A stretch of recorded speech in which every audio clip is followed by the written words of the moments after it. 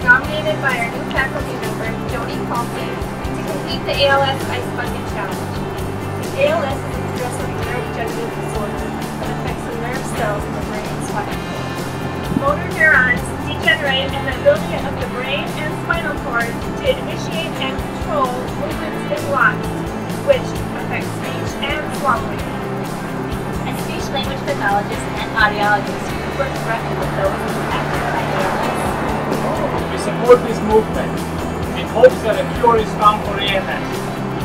We nominate all the CSD alum from UND. We nominate the CSD students from UND and the Grand Forks Public School SLPs. Please donate at alsa.org.